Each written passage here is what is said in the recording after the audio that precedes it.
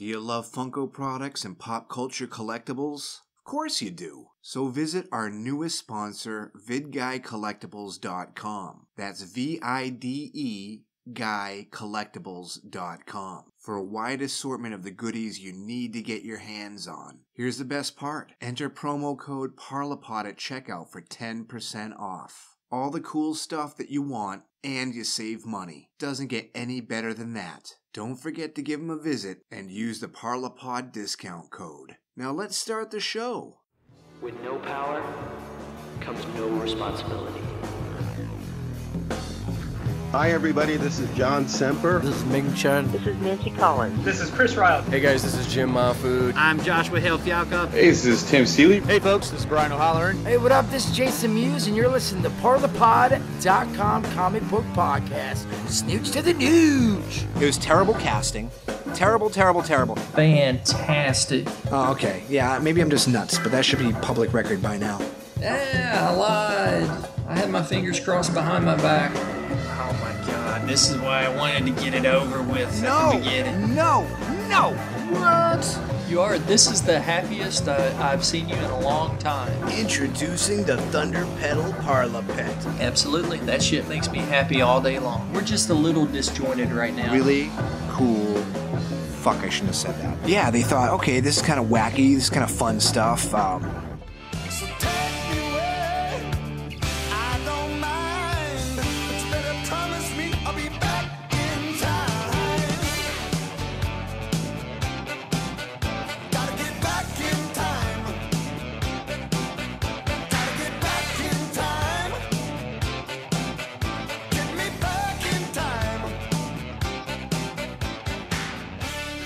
Hey there, comic book fans. Thanks for tuning in to Parlipod. On this episode, we'll be talking Suicide Squad number 26, Detective Comics number 965, and traveling back to 1989 and revisiting the Lonely Place of Dying Batman crossover. I'm one of your hosts, David Schultz. Normally, I'm joined by John Benedict, but he's away covering a con.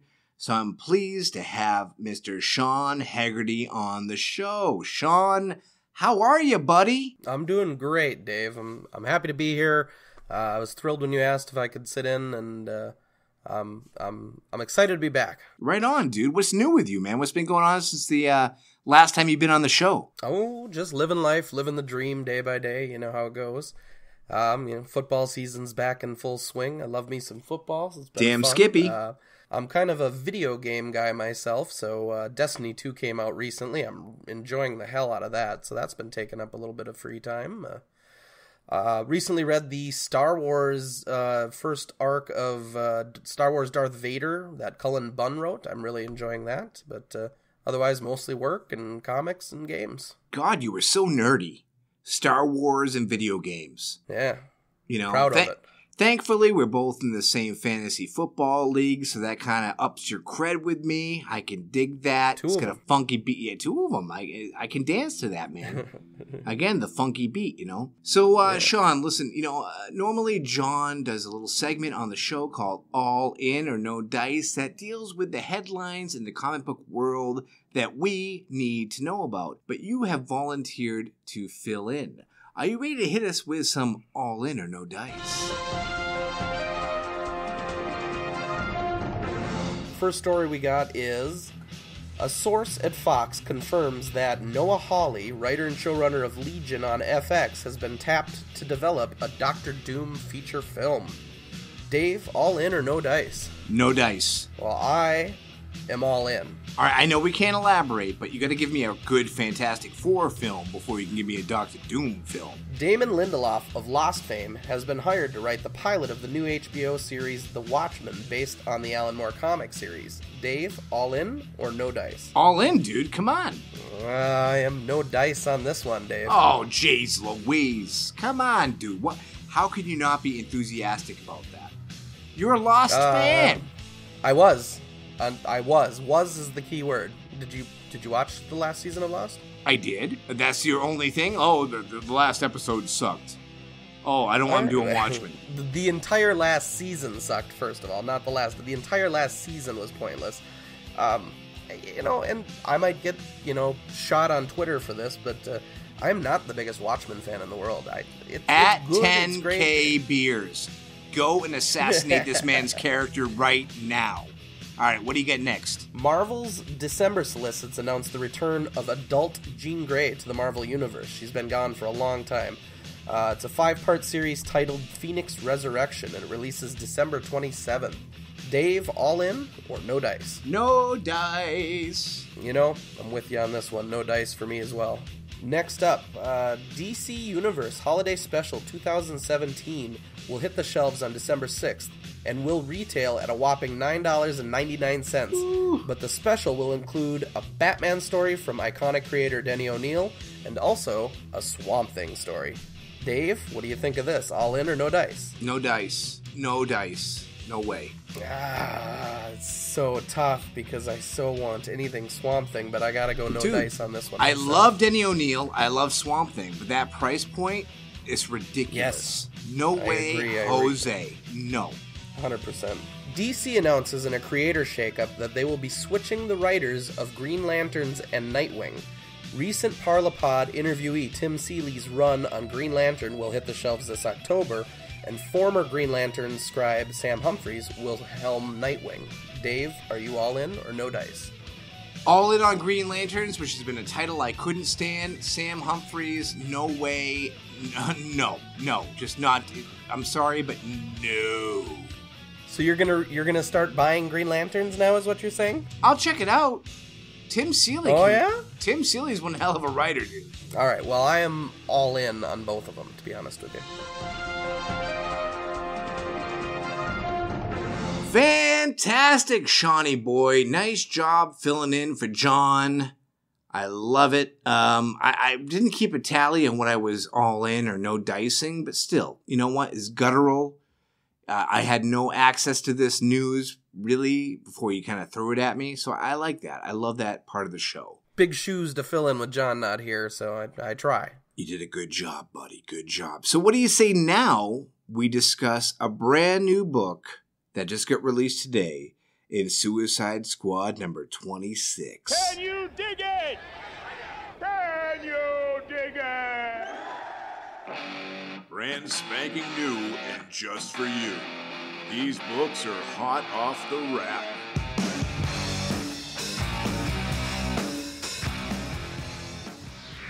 All right, man. Suicide Squad number 26, Metal Tie-In, Gotham Resistance Pt.3, written by Rob Williams with art by Stjepan Sajic.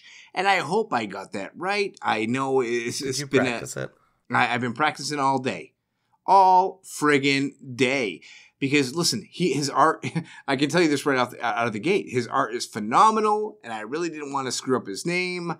Good God, is this guy talented or what? Yeah, it really is something. I thought it was a little overly digital when I started reading it, but boy, after the first couple of frames, I was like, no, I see exactly what he's going for here. It is a nice blend between classic art and the digital. I was really impressed. Well, actually, he's the regular artist on Aquaman, which is an excellent book right now, released from DC. DC's releasing a lot of great books. If you really want to check out some of his outstanding artwork, make sure you check out the current run of Aquaman. So let's talk a little bit about the story. In the beginning, we find out that Amanda Waller wants the Suicide Squad to solve the whole issue with the fact that Challenger's Mountain has appeared in Gotham City. Nice little notes about this was that Killer Croc, who, is a villain, but he's very sensitive about the fact that Gotham is in fact his city. Yeah, actually, I found Killer Croc one of the more interesting characters in this book. I enjoyed the whole wrangled group here. Green Arrow's with them too, which I am a big reader of Green Arrow, and surprised to see how he's mixed up in this motley crew as well. But the thing about this book too is that we see that flashback. It was 18 hours earlier, and then we're jumped into the future, and the world is basically like a whole Mad Max kind of fuckery thing going on with the whole team of Damian Wayne, Nightwing, Green Arrow, Harley Quinn, and Killer Croc are in a crazy school bus. And you'd think they're driving in the desert, just out of control, but they are in fact in Gotham City, and their goal is to reach this mountain. Right. And they're being chased by a horde of some sort of crazy flying creatures as well. I've never been a big Harley Quinn fan. There's even a moment right here that she kind of breaks the fourth wall down and talks to the readers as she's careening the bus out of control. But they land in, it seems like a nest of vines, and we discover that Poison Ivy is the villain of the issue, so to speak. But I really dug the moment that Harley is upset because Poison Ivy, they're supposed to be friends, right? And she actually stops the bus that was careening out of control, about to dive down a cliff with some vines. And this was a line that I really enjoyed, where she's like, "Oh my God, you remember me, we're friends." And Ivy's like, "I caught you as a spider catches a fly. You are food to be liquidized and then consumed. Bad fucking ass." That is so dope. No.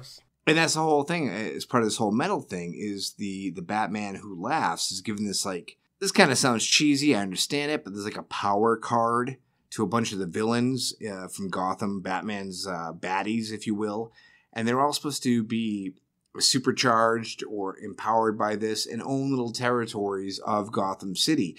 This bus going out of control has just entered Poison Ivy's territory. You know what I mean? So yeah. I just like how cold-hearted she is. I thought that was very interesting, and it made her character more appealing to me.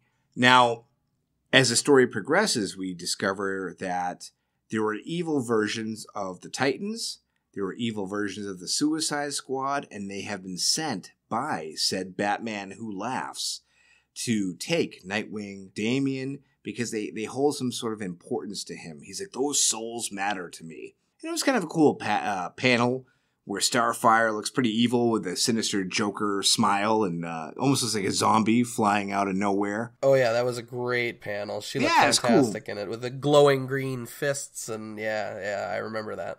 Right, that's pretty rad, and we find out that they're led by the dark matter version of Damian Wayne. These characters now create a battle, which any comic book fan wants to see, right? You want to see teammate versus teammate, friend versus friend.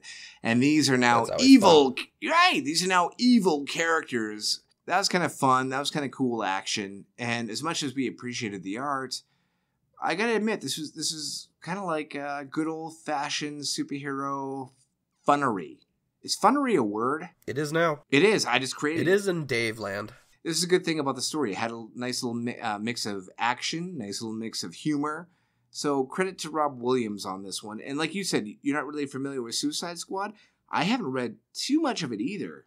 But overall, this issue so far has been pretty enjoyable. Can you kind of go with me on that one? Are you in the same boat? Absolutely. I thought it was absolutely fun.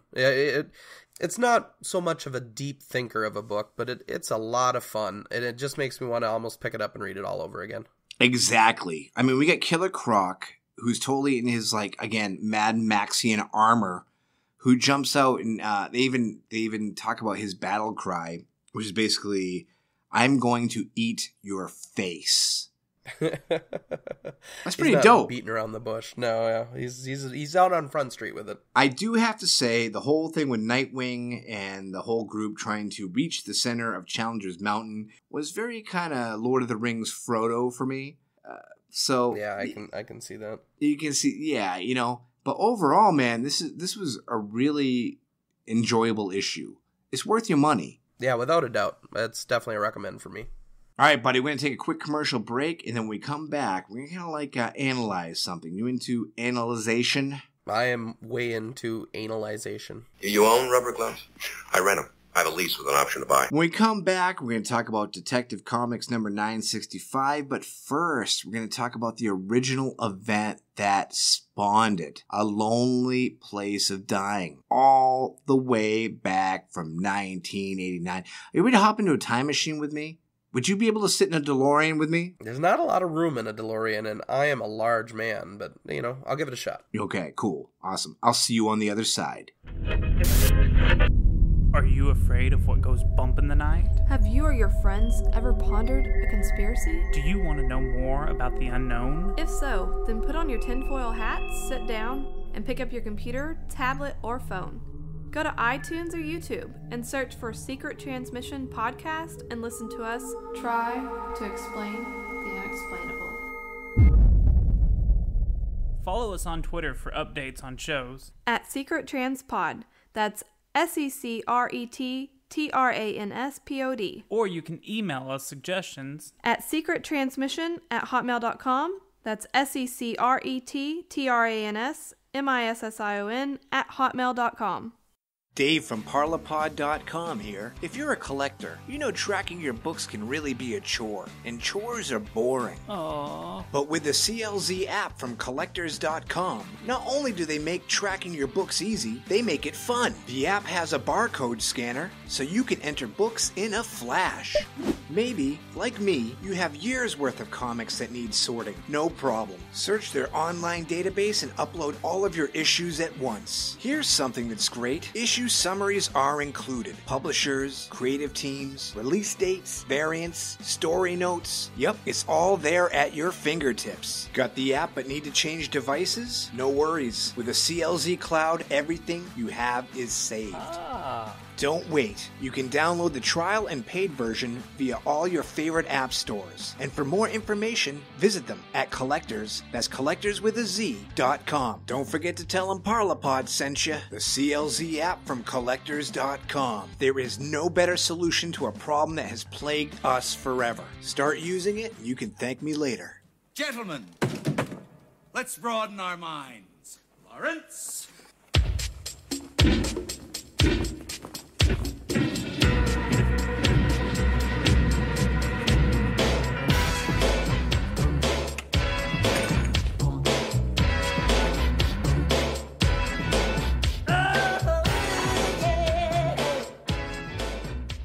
All right, Shawn, I have a serious question for you. I hope you're ready to answer. Lay it on me. What were you doing in 1989? 1989. I would have been in 6th grade. I would have been doing a whole lot of, same thing I'm doing right now in my life. I would have been playing video games, and I would have been reading a lot of comics. I'm very lucky. Because in my hometown of Webster, Massachusetts, we had a hobby store, we had smoke shops, we had convenience stores, and every place was well stocked in comics. Nowadays, you can't go to, a supermarket or what have you and pick up the same books that you could. You know what I mean? Yeah, I know exactly what you mean.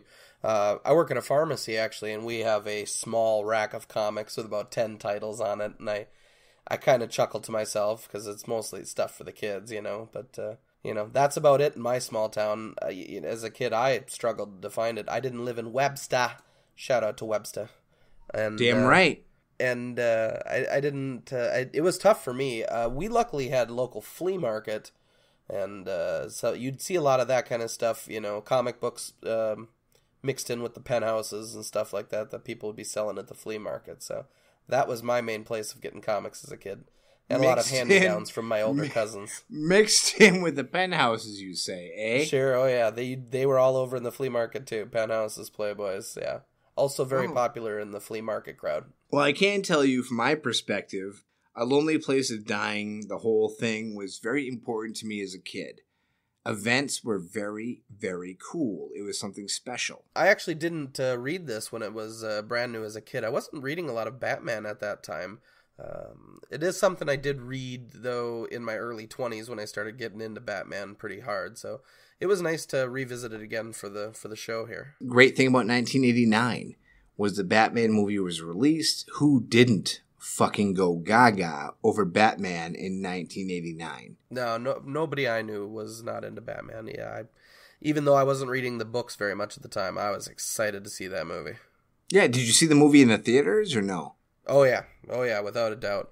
I thought that car was the coolest thing I'd ever seen on a big screen ever. So, as a kid who was very lucky to have a bunch of comics available at the time, A Lonely Place of Dying was a huge fucking event. I mean, it followed up a Death in the Family where we saw the death of Jason Todd. To this day, I'm still kind of bitter about. I know he's back. In comics, it doesn't matter. You're always back. But for me, Jason Todd was always my Robin. I didn't want him to die. Oh my god. What? What? Oh, no. No. Well, go ahead. I mean, I'm glad. He's got to be somebody's Robin, but Jason Todd sucks. What? He's the worst Robin. Why? Well, no. Damian Wayne's the worst Robin. Jason Todd sucks. Thank you. But why would Jason Todd suck? The kid was a jerk. He was an asshole. He was a thief who was just kind of a, I don't know. I never liked him. Never liked the character. Okay, that's it. That's your only defense. You hated Well, Jason it's a pretty Todd. good reason. I don't like the character. I find his personality off-putting. The same reason I hate Damian Wayne. He's a spoiled little prick. Jason Todd's just I don't know. He thinks he's funny. He's not. He's just an asshole. He didn't feel like the Robin who earned the spot to me. Dick Grayson was the Robin who earned the spot. In retrospect, seeing his brains beat out with a crowbar by the Joker would be appealing to you. I enjoyed it again. Yes, I know we were reading A Lonely Place of Dying, but I actually did reread A Death in the Family as well, just because I know I enjoyed that. So I wanted to do that again as well. And that was in late 88, early in 89, written by Jim Starlin with art by Jim Aparo in the Batman books. This one was a crossover between Batman and the New Titans, formerly known as the Teen Titans. It was a 5-parter.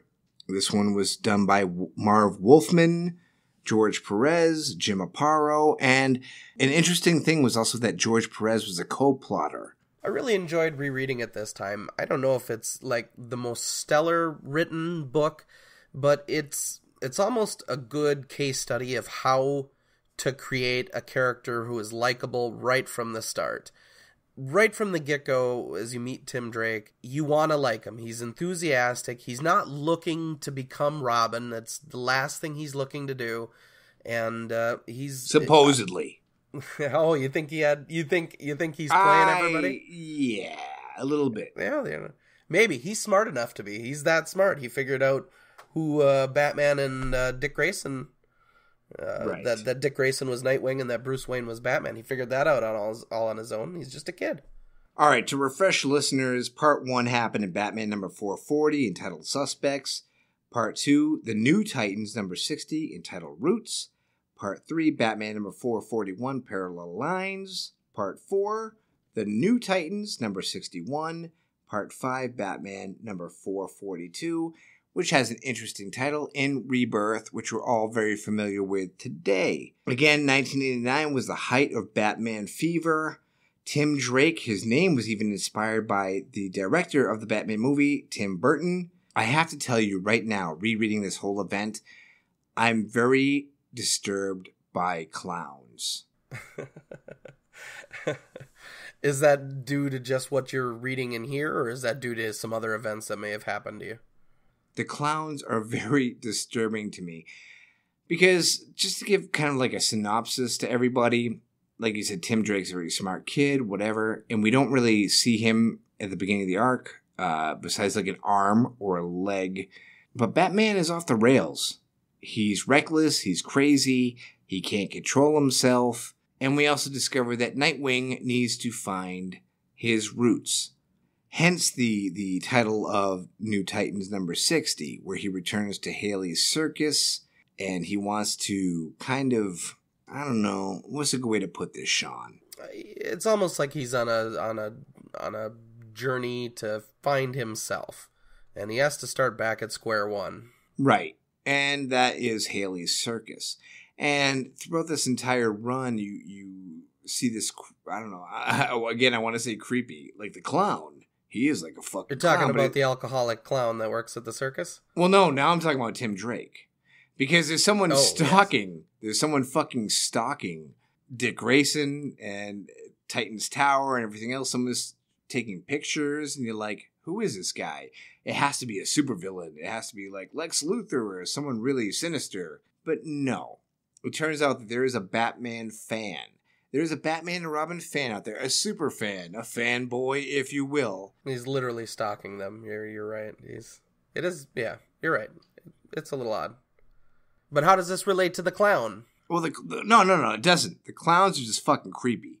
Because there's like images of clowns like smiling Yeah. You're like, okay, cool, George Perez. Okay, cool, Tom Grummett. I'm glad you drew some clowns in the background of a circus, but damn, it's freaking me the fuck out. Well, it's supposed to. Isn't that one of the that's one of the plot points is that when Tim Drake was there as a child, he was startled by the clowns as well. So they're supposed to be a little creepy, right? I mean, that's what they were going for. Yeah, he just said he was freaked out by the circus. That was his thing. He's just scared of the circus. You're just scared of clowns. The whole story is just basically about introducing Tim Drake, right? Batman needs a Robin. That's the whole thing. And I'm not a big Robin fan. I've never felt that Batman necessarily does need a sidekick. I prefer him. Actually. Yeah, I prefer him without a sidekick. Yeah, I would agree. I like most of my favorite Batman stories are Batman on his own stories, or sometimes like in an entire group. I enjoy that as well, but Batman and Robin, no, I've never been a big fan, but you know, if I were to pick one, it would be either Tim Drake or Dick Grayson. You know, there were some great moments though in this whole crossover between New Titans and Batman. One of which is that Speedy in Titans number 61 lays down a Yahoo Serious reference, and he gets serious kudo points from me. Besides, yeah, I was going to say, back then everybody would have gotten the Yahoo Serious reference, but how many people now would get the Yahoo Serious reference? None. Absolutely zero, Shawn. I got it. What? You got it. There's a few of us weird. You got it too? You got it too? Oh, I got it too. Oh, isn't that awesome? Don't you just picture him in like the bathtub, like playing the violin?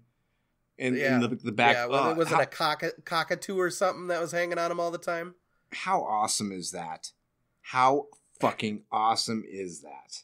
Before you actually, the thing is revealed about Tim Drake, you just see like the arm or the leg. I keep thinking it's like a teenage kid running around dressed up like Jerry Seinfeld or like Abe Vigoda. His style was not very cool. You know what I mean?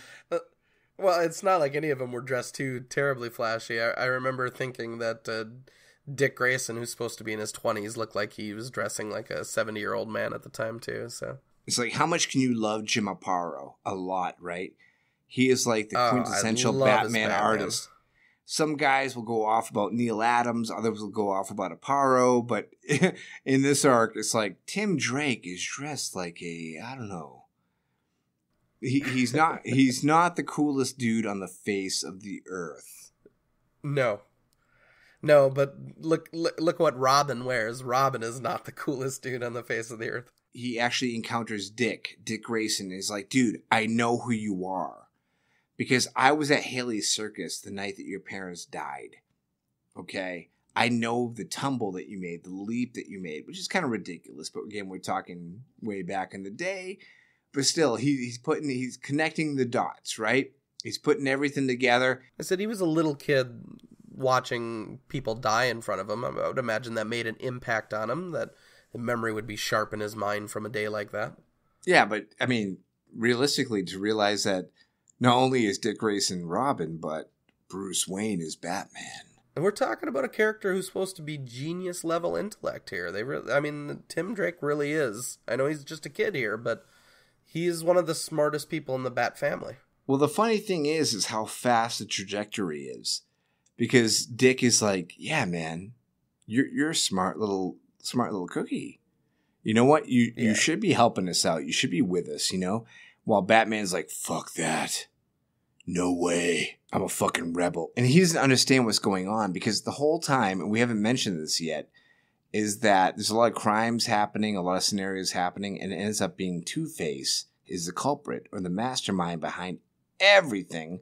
But he's listening to a radio, which is influencing his decisions. Like talking to him personally, dude. I love Two-Face. He's one of my favorite Bat villains. Oh, I do too, but he's tuned into WGCN, which obviously has to be one of the worst radio stations of all time. Kill the Batman. I don't think everybody's hearing the things he's hearing on WGCN.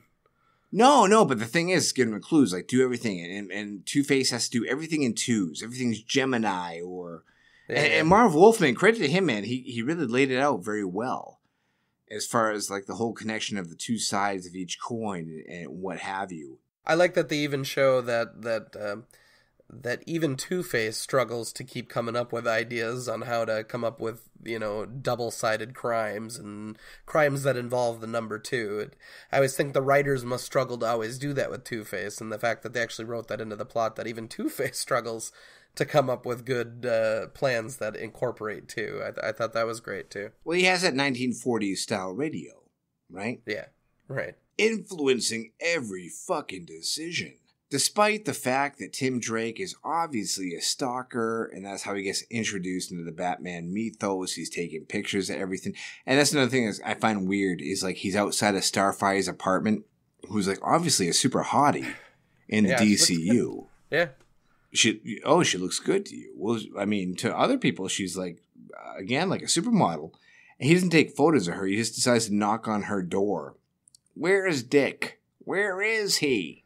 He's knocking on Starfire's door looking for Dick. Yeah, looking for... Yeah, exactly.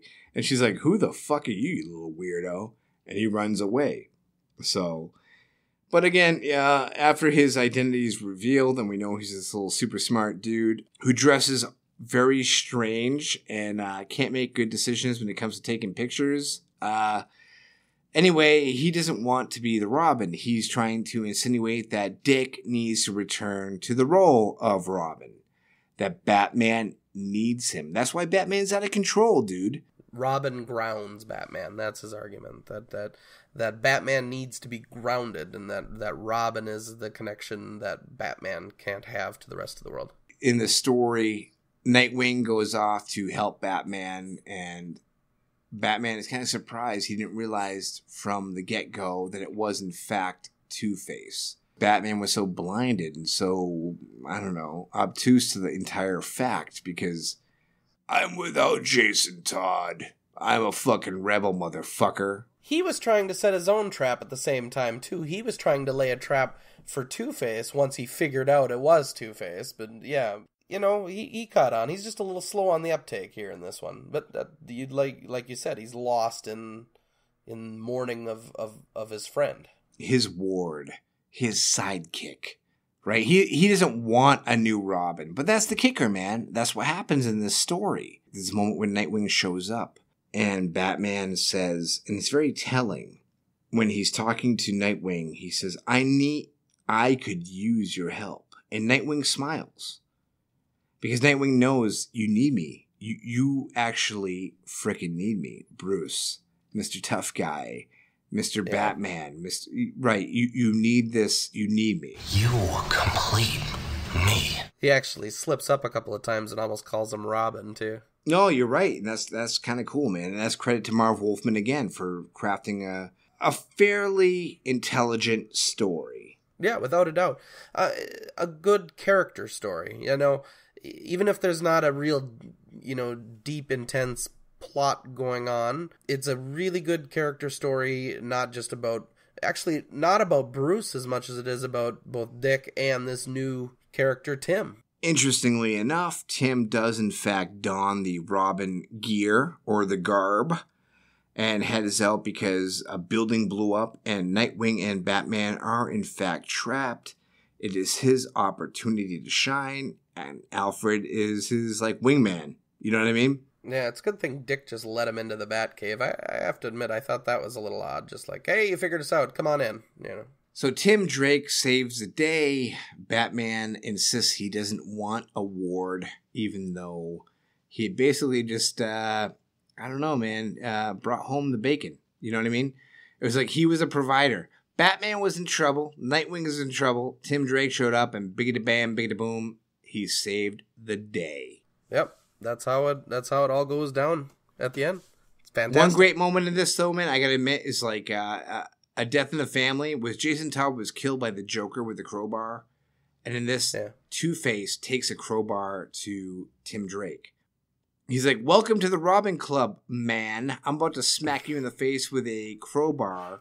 You know, I was like... This is your initiation. This is your initiation. Exactly. At the end of everything, once we do kind of reveal the source, we find out that the voice in the radio, he was being influenced by the Joker. That damn Joker. Ooh, that was good. Shawn, let me tell you something right now. Tim Drake is a stalker. He loves Batman and Robin. He's a fanboy, right? But the thing is, big fan of Dick. He loves the Dick, who eventually gets to live his dream. He dons the Robin costume. He saves the day. But listen, that trajectory is eerily similar to you, Mr. Shawn Haggerty, who likes my show, digs my show, and he has earned a co-hosting duty on Parlipod. Yeah. You are the Tim Drake as long as I don't Parlipod. start trying on John Benedict's clothes like Tim Drake does at the end of this, I think we're okay, though. All right, so Shawn, overall, was this a comic that you dug? Is it something that you could recommend to other people, this whole event? Oh, without a doubt. Especially if you have any interest in Batman whatsoever. It's really key to understanding the progression of the Robins, at least, you know. Introduction to Tim Drake who is still currently, you know, Red Robin in continuity today. So I enjoyed it very much. It's a great comic, and I would recommend it to anybody. You should absolutely read it if you're a fan. Batman, DC, anything. The story necessarily wasn't great, okay? It wasn't the best story ever written. But the nostalgia factor is breaking the fucking meter. You know what I mean? Yeah, absolutely. Yeah, and we're about to talk about a news story in Detective Comics number 965, which is entitled A Lonely Place of Living.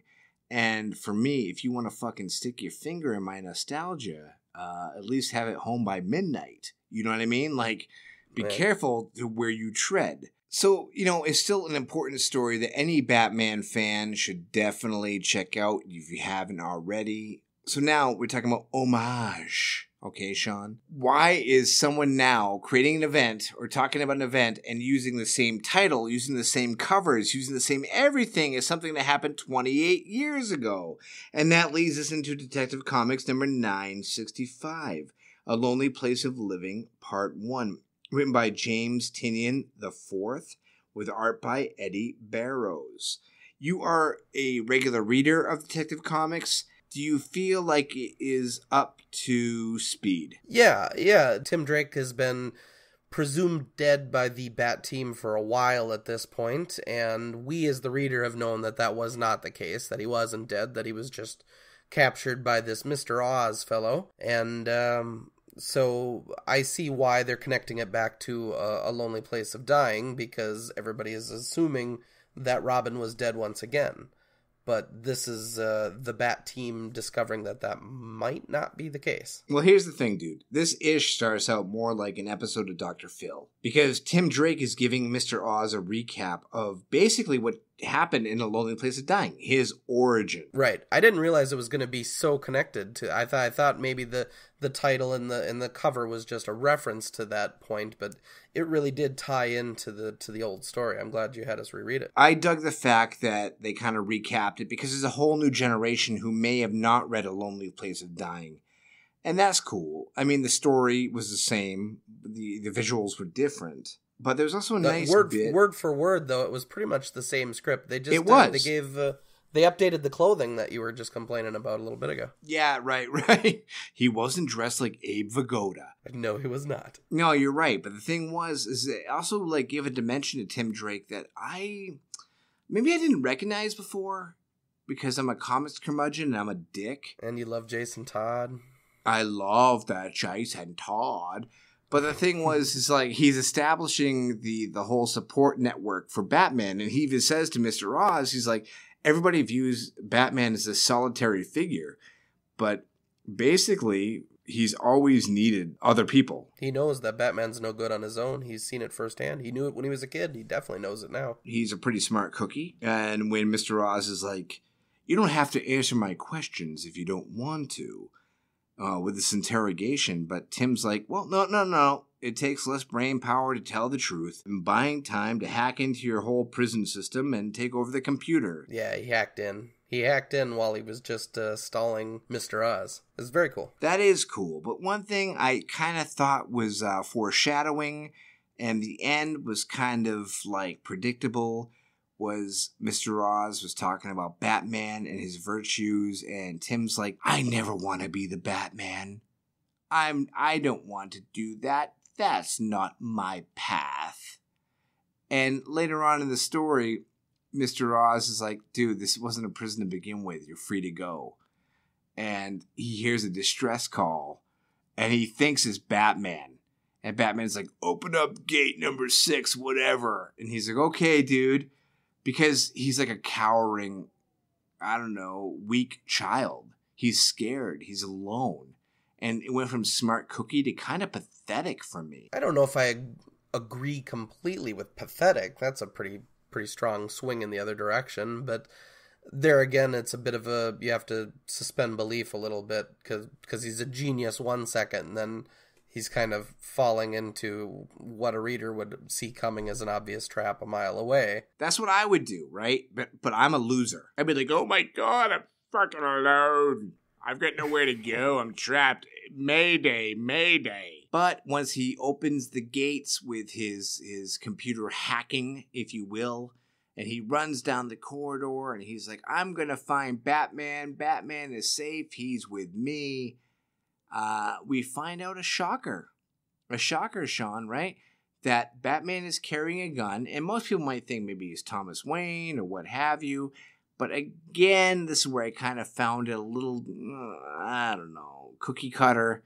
It is a Tim Drake Batman. Yeah. I'm going to hold off before I make too much of a judgment on that. Like I said, I'm going to keep reading this story. I'm going to keep reading this arc no matter what because I'm enjoying it anyway. But I'm a little hesitant on that too. That didn't strike me as something I was super cool with when he took off his cowl and it was Tim Drake underneath, and okay. I mean, I didn't necessarily see it coming, but it did feel a little, would you say cookie cutter? That's a good term for it. Robin, or Tim Drake, had released every prisoner because he thought he heard Batman's voice, which in fact was his own.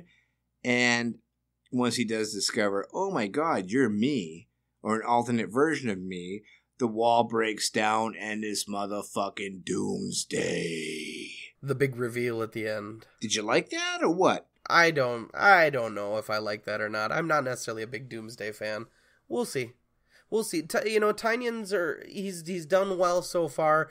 He's finished these arcs, even the ones I've been hesitant about in the beginning. He usually finishes them well. It's like he's the opposite of Tom King. And I think he'll be okay. I think it'll be good. Shawn, other than the initial recap we talked about with A Lonely Place of Dying, I really don't see the significance of using the Lonely Place moniker anymore. This issue really didn't... okay, listen.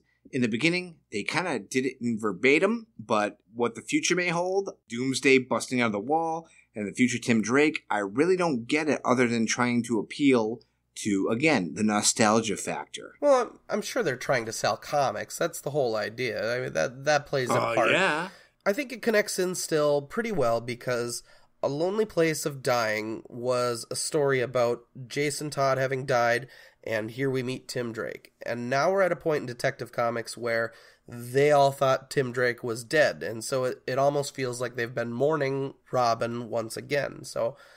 but this is now the opposite of that. It's a lonely place of living. It's like he's coming back to life. I see why they're using the title as kind of an homage to the old one. It makes sense to me, but is it necessary? No, it's not necessary. But why not? Why do you find the old title so untouchable that you can't pay homage to it now? No, I don't, Shawn. It's not even that. Okay, for me, it's like bell-bottom pants. So to reuse the name, reuse the cover images, again, like we talked about, the homage is like, hey man, this is like the reproduction of Batman number 441, but instead we have Tim Drake holding up the Red Robin costume with the rest of Batwoman and Clayface and whoever in the background instead.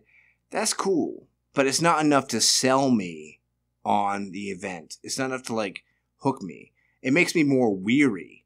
It makes me worry more about what they're going to do and how they're going to treat it as a whole. I think they're hoping that the book itself is going to sell itself to you, that Tynan's writing is going to sell it to you.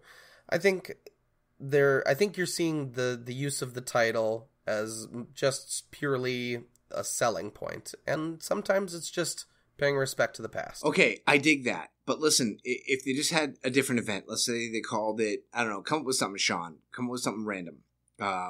Anything. Tim Drake Resurrection. Yeah, cotton candy, happy unicorns. That's fine. But the moment they call it or make it resemble something that is nostalgic to my youth, the bar is set higher. It's not just like you're doing your own thing now. Now you're tying it to the past. And it doesn't even matter if the past was good. But the fact is, people love it. People remember it fondly, like I do. Yeah. You have to come out of the gate strong. You have to make it worth our while. Otherwise, call it anything the fuck you want to call it. Just don't dick with our childhoods. No, I can't side with you on this. I think it's... Well, you didn't have a childhood. I was a child once. I think Detective Comics is a great... I think you don't like Detective Comics. I think Detective Comics is really good right now, and if anybody is going to attempt to do a story that is named after a classic storyline, I think this is the book to do it in, and I think it's going to be good, and it's just been the first issue, and we need to see where it goes. I'm standing by it. Shit on it all you want. Wham, bam, fucking thank you, ma'am. But I mean, realistically, Shawn, did this meet your expectations? Did this kind of like have that effect that you needed to make you go, wow? No, not yet, but it's the first issue, and the first issue of the old story, Lonely Place of Dying, didn't exactly blow me away either. It's not complete yet, and I think I'm hanging in there, but it's going to be good when it's all said and done. All of his other arcs have been great, and you're right, he did up the bar by naming it this. And yes, okay, Shawn, I will admit this. The art was good, the writing was good, everything was good. It's like you sit down at a restaurant, the meal is decent. Did it fucking blow you away? No. Were my expectations high? Abso-fucking-lutely. Should you buy this? Yes. You said earlier that Lonely Place of Dying didn't exactly blow you away, though. No, dude, but it brings me back to a time where I was a little fucking snot-nosed punk that I could just hop on my bicycle, ride downtown, and pick myself up a fat stack of comic books. You know what I mean? In Webster, Mass. I know, it's so weird I did that a southern accent, right? How fucked up. I miss you, John. I miss you. I used your weird accent. I'm sorry. But still, this was a good book. I'm not going to lie. I'm not going to fucking fib. I'm not going to try to, like, stroke my own ego and say, back in the day, it was better than today. Get that flaming bag of poop off my front porch. It was decent, okay? It wasn't bad. But was it great? Absolutely not. I'm not going to convince you. I'm sure of that. I think it's incomplete. I think it's too soon to say it's not great. Okay, and that's fine, Shawn. I understand everything nowadays is a slow burn, right? It takes time to develop. I get it. Did this knock my socks off? No. Was it good? Yes. Okay? Can you admit the same? Can you at least say the same fucking thing? Yes. Like, okay. Yes. Okay, I'm glad you shouted that out. Yeah, yes. Okay, fantastic. Yes, it's good. It's not great. It's good. I enjoy it. I like the art. I like the story. It's good that Eddie Barrows is back. He had been gone away for a long time. But you're right. It's not great. It's not the end-all be-all. I think it's going to be very good when it's all said and done. I trust the writer. Even though me as a critic, I can't fucking whip my dick out over this book, I can say that it's decent enough that you should definitely check it out. Is that not fair? I agree. That's fair. You're absolutely fair. All right, Shawn, listen, I want to thank you so much for being on the show. I love our conversations. It's been a lot of fun for me, too. I want to thank everybody else for tuning in, listening to me and Shawn ramble on about comics from all these years ago, everything else. That's what we love to do, man. We love to talk comic books, and I hope you enjoyed it. So until next week. Good night.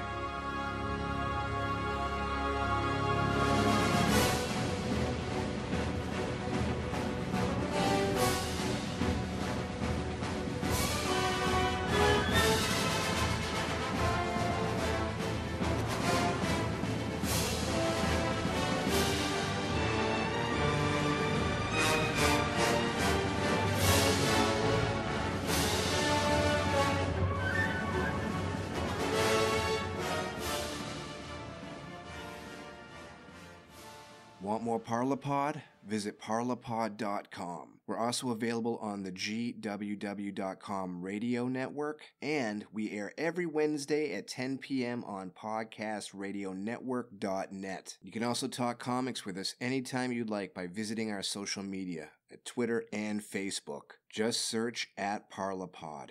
Easy peasy lemon squeezy. All audio clips and sounds used on this show are rights of their respective owners. Now, what the hell are you doing still listening to this podcast for? Get out there and read some comics.